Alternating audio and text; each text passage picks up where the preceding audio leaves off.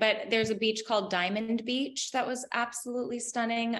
Basically pieces of glacier break off in the night. They melt during the day, but in the evening time and the morning, pieces of the glacier wash up to shore on black sand. So it looks like big, huge white, like diamonds on the black sand beach. Obviously, trying to see the Northern Lights. I didn't see them, but I saw so much other stuff, and you get like hazy bits of it. We landed in the ice caves. Those were phenomenal. God, there's so much.